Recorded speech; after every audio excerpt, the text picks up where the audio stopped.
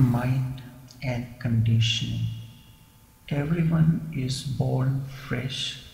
For the child, everything is new and unknown. The child does not have any idea about things and therefore cannot distinguish between them.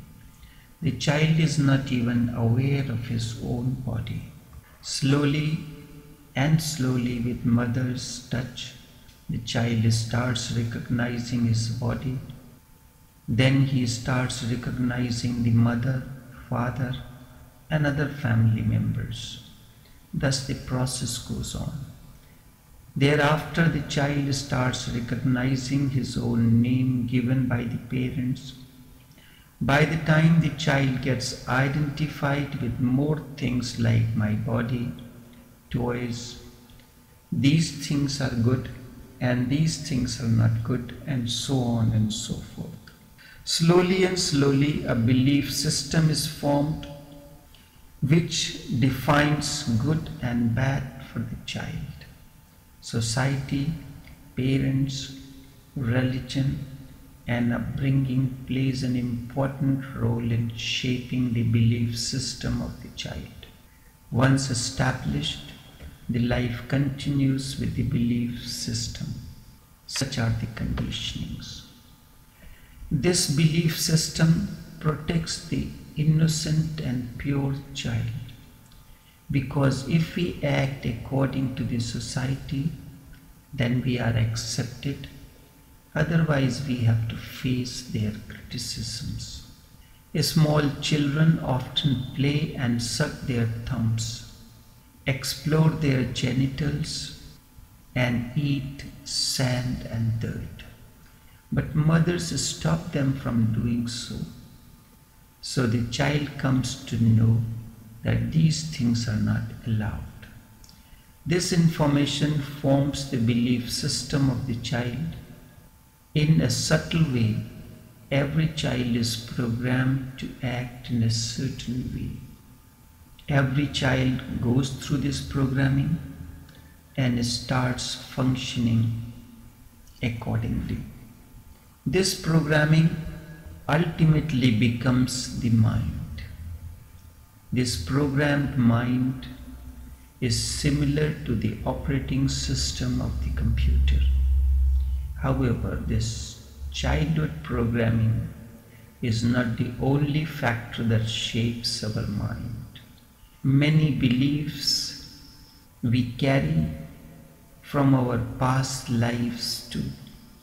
These past lives' tendencies can be compared with read-only memory of the computer. In a way, we are a biological computer. Our actions are decided by our programming. No person is a fool to do anything wrong. Even criminals have a valid reason to commit the crime.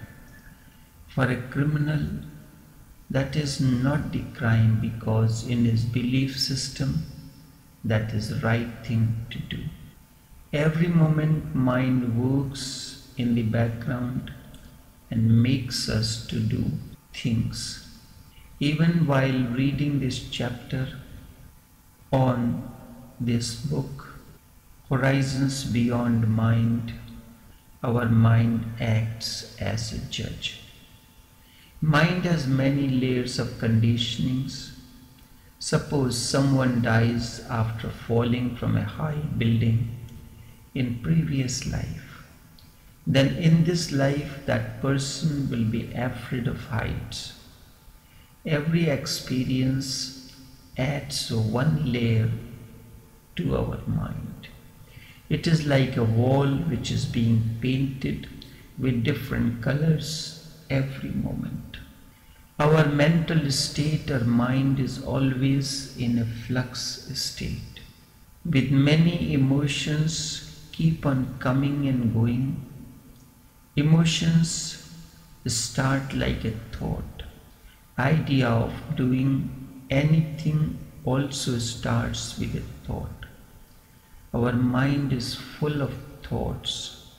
In a spiritual world, mind is recognized as the thinking mechanism. Each thought is a door to the mind, or thought is mind.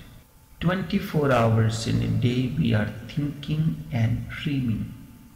One thought comes, this is followed by another, which is always related with the previous thought.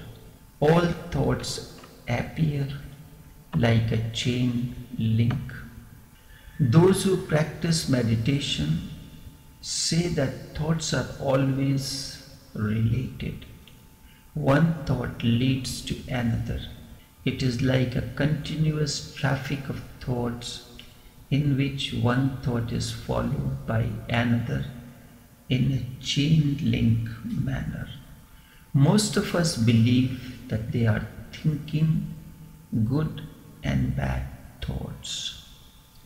If that is the case, then we can definitely stop this process of thoughts for a while.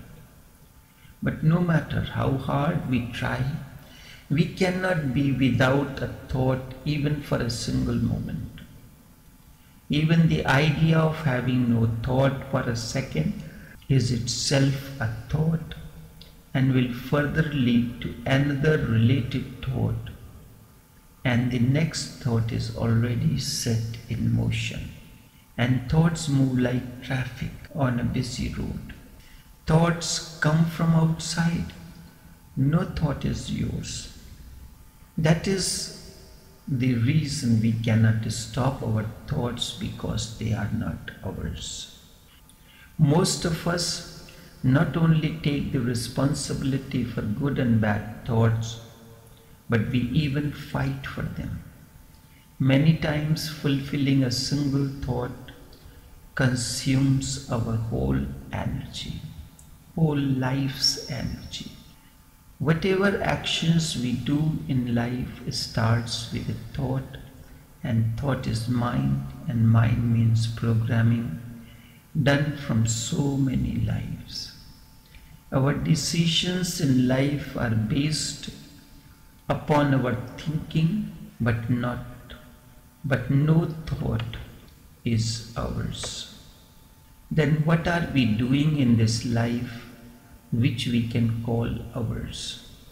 Until and unless we become aware of the mind, then our life is no more than a dream, because we are sleeping. No action of ours comes from our individuality, but is influenced by our minds. Mind has limitation that limits the man to mediocrity. Otherwise, if man works from its source, man has infinite potential. Meditation is one device that brings us closer to our source. Any action done with meditation is authentic and is not influenced by mind in any way. Meditation liberates man from the slavery of mind. With meditation, whatever we do is as fresh as newborn baby. All that corruption which mind has done to us loses its strength against meditation. As of now, all our actions are controlled by mind. Mind has become our master, and it is not so easy to discontinue from the slavery of the mind. Even if we come to know of the slavery, then also mind is going to deceive us. Mind is very cunning and plays subtle games with us. First step towards becoming more authentic is to be aware of the games that mind plays. Thinking is the door through which mind enters again and again, all the time fooling us. It makes us do things which we feel we ourselves have decided to do. And all the time, This creates misery for us, and then recognizes everything and every action which we have done. Mind deceives us in various ways. Mind either lives in the past lamenting or in the future aspiring. All the times our thoughts are moving in the past or future. Always we are dreaming. Whenever we come to present moment, mind stops for a while. We are driving at 100 kilometers per hour and suddenly to stop accident we apply brakes. Then for a brief moment our mind stops completely. Because if in that dangerous situation we start thinking, we will be dead. In that situation, the decision of applying the brakes comes from our being or from our center or from spontaneity or from our soul. To apply brakes in such dangerous situation is not the function of the mind. Rock climbing, fast driving, jumping, all have so much thrills. In all these actions, there is thrill because the mind stops for a while in those rare moments. In deepest experience of sex or in ejaculation, again mind stops for a while. But it happens for a while and then it comes back. But whenever mind stops, suddenly on that occasion, either we are in shock or thrill, but we are never relaxed. Mind also stops in deep meditation, but then we are relaxed and blissful. That is the beauty of meditation. In the state of samadhi, mind stops completely.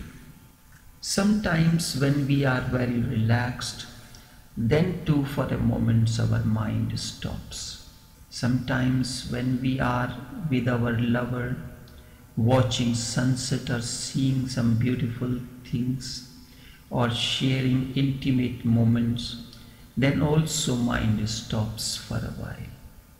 Or we desire for something for so long and we are putting so much effort to obtain, and suddenly we acquire that thing, then too mind stops for a while. But this happens only for a few moments and we cherish those moments throughout our lives. Same blissful moments are experienced in deep meditation. But these moments when mind has stopped are few because mind again finds some excuse to think and remain in limelight. Mind can say now that you have found your beloved, you have attained your goal, what a beautiful sunset or rose flower, etc. Through thinking, mind again and again comes into play. We verbalize everything. If we see a rose flower, then immediately thought comes, what a beautiful rose flower. We feel we are appreciating beauty, but mind is doing its tricks. It comes back again and again. But if we keep on meditating, then these silent moments when mind stops go on increasing, and one day mind stops on its own. When we completely stop cooperating with mind, then it is nearing its death. Mind generates guilt feeling. That is another door through which again thinking starts, and we get involved in thinking very seriously. Mind starts finding the cause why I acted that way. How can I act that way? I could have done something else, and all the time mind is discussing something which has happened in the past. Mind loves comparison. Mind compares with its colleagues, friends, and relatives. Suppose my friends gets a better pay hike than me, mind will be very disturbed. But mind is not bothered with anyone who is much richer than me. Mind only compares with close ones. Mind is the experience of our collective past, the collective unconscious. Mind knows to deal with things which it knows and is familiar with. If anything new comes up, then mind does not know how to act for it. Mind needs some time to function and adjust itself in new situation. Mind stops suddenly at the time of a possible accident because mind is not prepared for such a situation. Also, mind feels uncomfortable in new situation and with new people because mind is not prepared for that. Slowly, mind learns the trick how to adapt with a particular person or occasion. That is why we are different with each person. Whenever you have an option to choose, then you should go for new, because it breaks the habit of the mind. It loses its grips on us. In a new situation, mind does not know how to react because mind is an experience of our collective past. This is a meditation technique. Sometimes it happens we go to a garden or a beach, then suddenly we become so much relaxed that mind stops. Mind does not know how to react in such new situations, so it stops. But after a few days, when you again go to that place, then you do not feel so blissful. It happens because of two reasons. Firstly, second time you went with the desire to gain peace. Desire is mind. And secondly, mind is prepared now to deal with this new situation and place. On the first occasion, it was a shock for the mind. Now it is prepared. More we expect, less is the chance of it happening.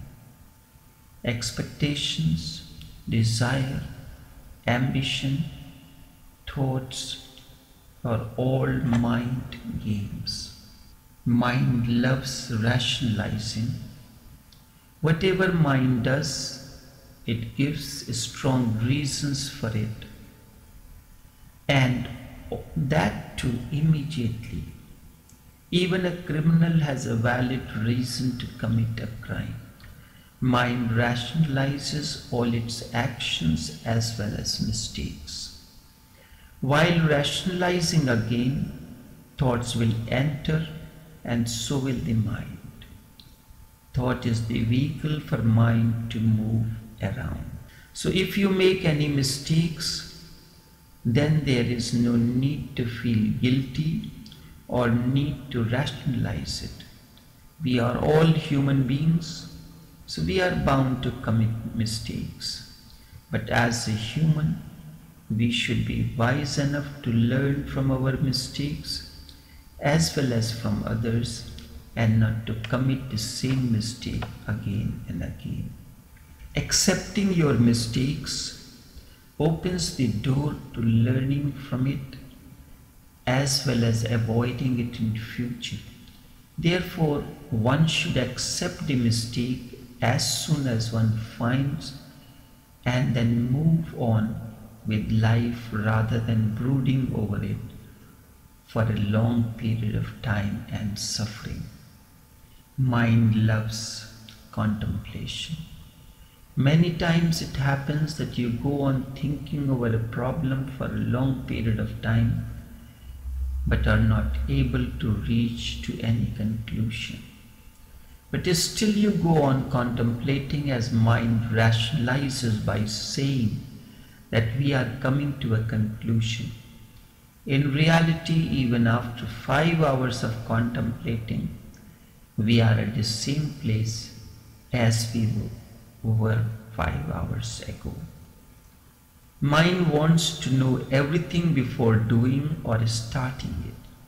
Mind believes that by thinking and contemplating we are doing something constructive. Paradoxically, when the time comes to take decisions, then you always know what you have to do. In that exact moment, we are able to make decisions. If we take decisions of life moment to moment, then our being guides us. If we are not bothered with the next moment and we believe as each moment comes, then we are always guided by our being or intuition, or we never make any mistakes. Whenever we make any decision from mind, then we are always deceived, and secondly, mind will also rationalize our decisions, but at times we will always have a guilt feeling. Mind is confusion. Even after hours of thinking, mind is not able to come to a conclusion because mind is always divided. Whenever it speaks in favor, after a few moments it will speak against also. Mind is always in dilemma and confusion. Mind is sum total of our experiences, all our conditionings, all our belief systems. It has nothing of its own, no center. Mind is just a big hard drive which has stored all types of data. Mind needs a master who can make use of this vast information. But that master is asleep, and only meditation can awake the master. Once master is awake, then mind is a wonderful servant. It happens, you go to a shopping mall and buy a shirt. After a few minutes, you will always find another shirt which is better than the one that you have bought. This happens with anything. Mind is never sure of anything, not even of this decision. So be aware of the mind. Use meditation as a technique to go beyond mind. You will find there is meaning in life. Otherwise, life will remain insipid and barren.